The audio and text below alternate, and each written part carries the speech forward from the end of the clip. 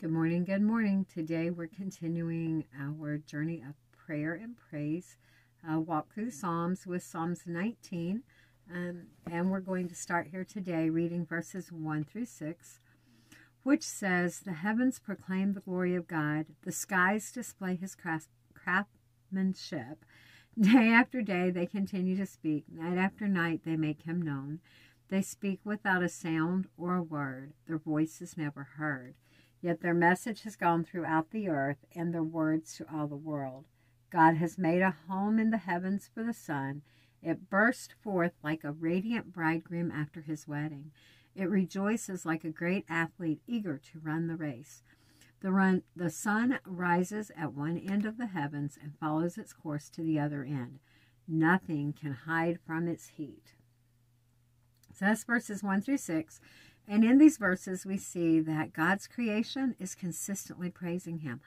All the time, there is praise going on around us. We don't see it, we don't hear it, but it's happening nonstop around us. God's creation is simply doing what it was created to do. It was created to praise its creator, and we're part of that creation. We were created to praise our creator.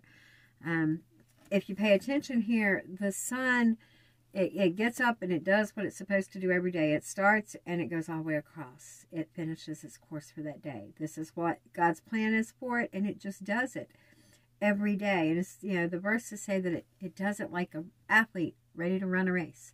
It gets up eager and ready. The sun doesn't debate with God. It doesn't sit there. What if the sun decided not to rise today? It decided not to do its job today. Not to come out at all. And I know we get cloud cover and we don't see the sun, but it is still back there behind the clouds. That's why we get the daylight. So what if the sun decided to stop coming up? It decided it didn't want to do its purpose anymore. It didn't want to praise its creator anymore.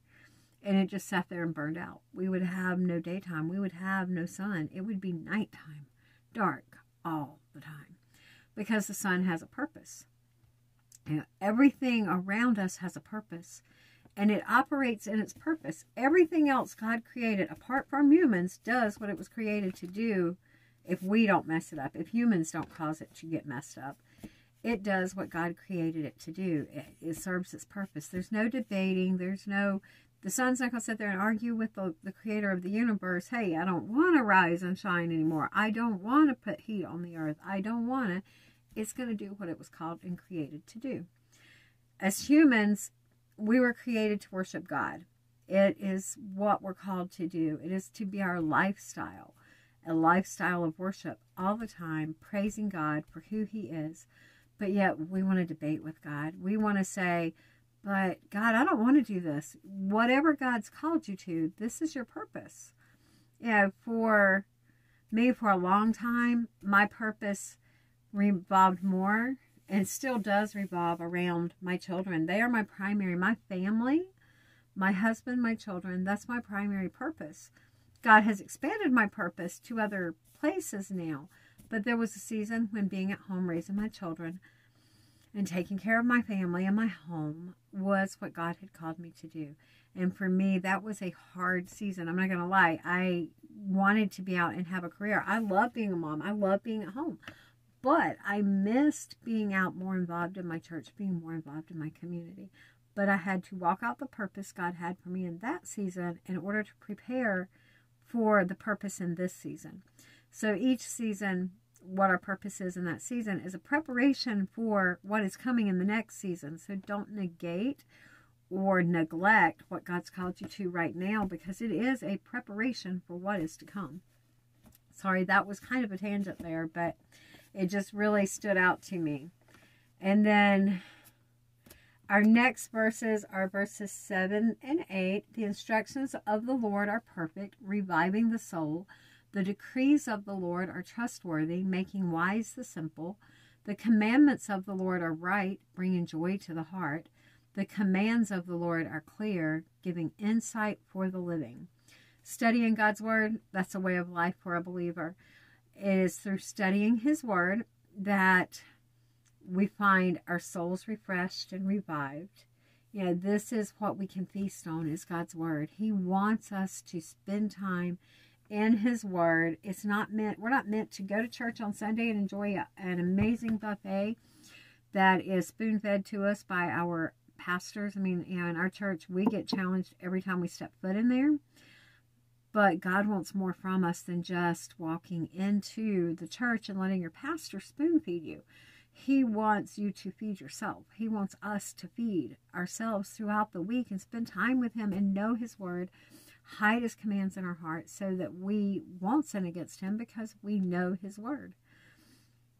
Verses 9 and 10 say, reverence for the Lord is pure, lasting forever. The laws of the Lord are true. Each one is fair.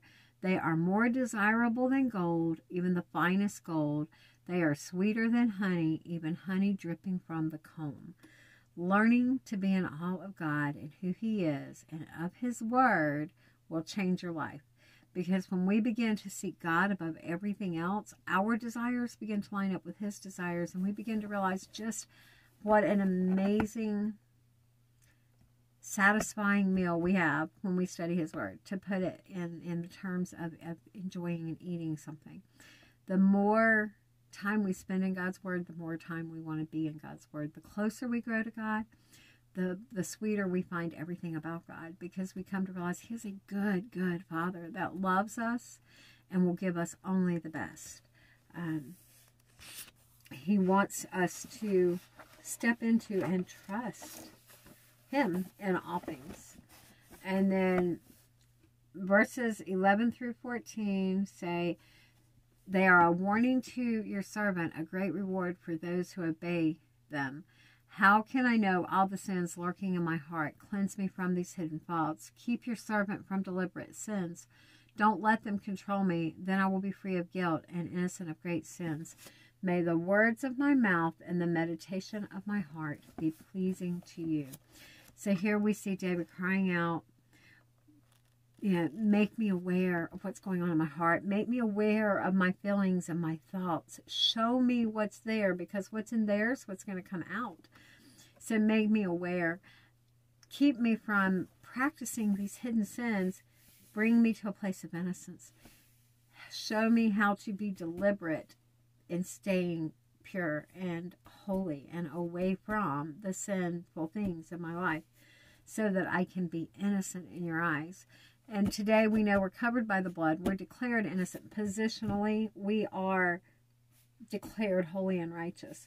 So we're covered by the blood, and that covers our sins, but that does not excuse our sins. And all too often we want to excuse our sins by saying, well, I'm covered by grace, so it's okay. No, guys, it's not okay. Yes, grace paid the price for our sins and gives us the possibility, gives us the ability to come into a right relationship with God and have our sins covered by His blood. But God calls us to a lifestyle of holiness, so grace does not let you off the hook of living a life that is set apart for God. It does not allow you to continue to live the way you were and claim to be a Christ follower, because my sins are covered by grace, so I can continue over here going to the parties or doing whatever it may be, and it's okay. No, because when God comes into your life, He changes you. He changes your desires, and your direction begins to change. So you're going to come from here to here, and set your life apart as a life set apart, holy and pleasing unto God. May the words of my heart and the words of my mouth and the meditation of my heart be pleasing to you, O Lord, my God and my Redeemer. What goes into our heart is what will come out of our mouth. So whatever we're filling our souls and our hearts up with, whatever we're feasting on day to day, is what we're going to see coming out of our mouths and flowing over into every area of our life. It's what fills us up. And so what fills you up is what comes out. So what comes out of your mouth each day? What comes out of your mouth whenever you're having a rough day? What comes out of your mouth whenever you're just tired? What comes out of your mouth whenever you get upset or you get stressed out? Does praise to God come out of your mouth, or do you begin to go the way of the world? Because what we're putting into our hearts is what will come out of our mouth. What we fill our hearts with, what we meditate on, will come out of our mouth. And I'm not talking spooky, ooky meditation. I'm talking being in God's Word, spending time with Him, praying His Word to Him, reading His Word, studying His Word, and letting it fill us up and letting it be used to teach and train us to walk in the direction of the Lord. We have to guard our heart, because what comes into our heart is what comes out of our mouth. It will affect every area of our lives. If we fill our heart up with junk, then junk will come out. All right, we're going to close in prayer. My authentic women, don't forget, we have Bible study tonight at 6:30. See you there. Father God, thank you, Lord, that you are God that we can praise. Lord, we can join all of your creation and just praise you through everything that we face each day, the good, the bad, the ugly. No matter what's going on, Lord, you're in control, and because you're in control, we can give you praise and glory and honor. Lord, today I pray that you grow within us a desire, Lord, a desire to know you more, to spend time in your word, to shift our focus from the things of this world to the things of your world, Lord, that we come to understand we don't belong here. We belong here in your world, in your kingdom, that we are heirs and we are rulers and we are royalty within your kingdom, and we can live out of that position of your kingdom instead of living trapped and defeated in this world, because we are not defeated. We are your chosen children. Father, I give you praise and glory and honor today, and I just pray blessing on each person listening. In Jesus' name, amen. Have an amazing day, guys.